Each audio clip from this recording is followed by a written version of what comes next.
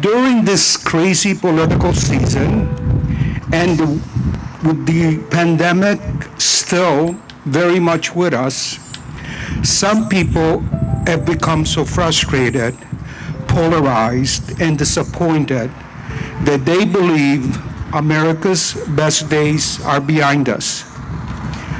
I say, don't believe that for one moment. Throughout history, doubts about the resolve of the American people and the strength of our republic have been underestimated on many occasions. My bet is that this time I will not be any different. The USA has been the beacon to countless millions of immigrants and refugees in search of a better life from every corner of the globe. The simple fact is that in its 250-year history, our country has elevated more people out of poverty, including me, than any other country in the history of the planet. But our work is not done. In reality, the world has always been a trying and challenging neighborhood.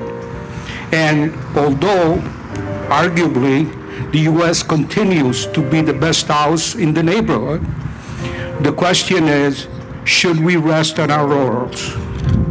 And the answer is absolutely not. It is our collective responsibility to constantly continue to fix, remodel, and upgrade this house of ours.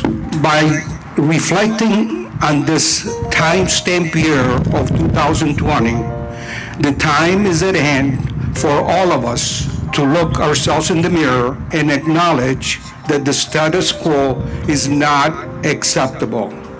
Yes, we must do better.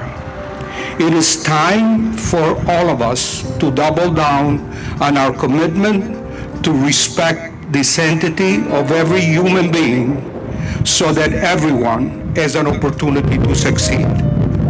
Indeed, all of us in common and individually need to take on the responsibility to contribute positively to a collective, inclusive, greater good. To that point, during this pandemic, LiDestri's entire workforce looked themselves in the mirror, showed up, and have been and continue to deliver to society's greater good. During this pandemic, we have produced emergency hand sanitizer for our community and have kept our productions running 24/7 to help keep store shelves full. How cool is that? You are awesome. We salute you and dedicate this plaque and raise this flag for you.